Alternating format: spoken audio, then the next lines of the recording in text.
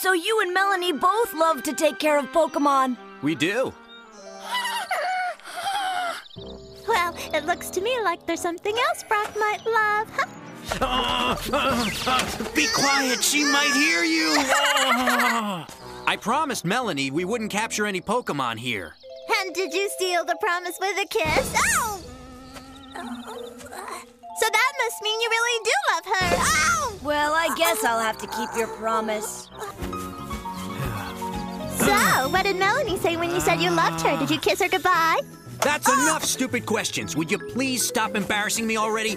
Okay, so she's cute. I understand that, but you don't Did have to I keep miss rubbing it in. something? What's going on?